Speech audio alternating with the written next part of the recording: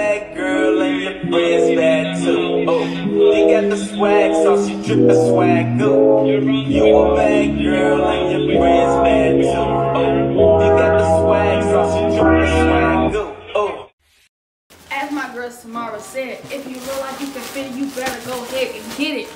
Y'all, I've been following her for a minute, and I'm the Walmart girl. I'm the girl that goes to Walmart and tells you the cute clothes.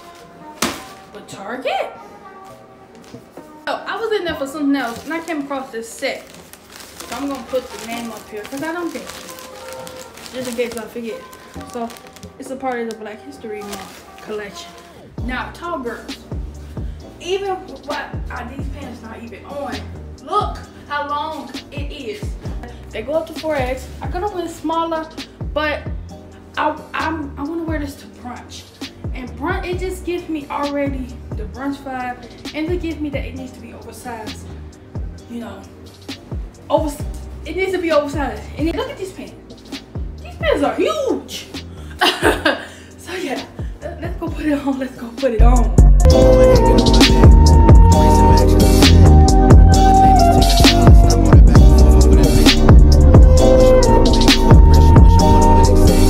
Yeah, I probably cut the size down, but I like this.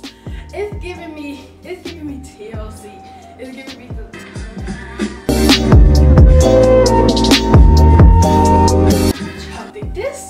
This is freaking grown and sexy level.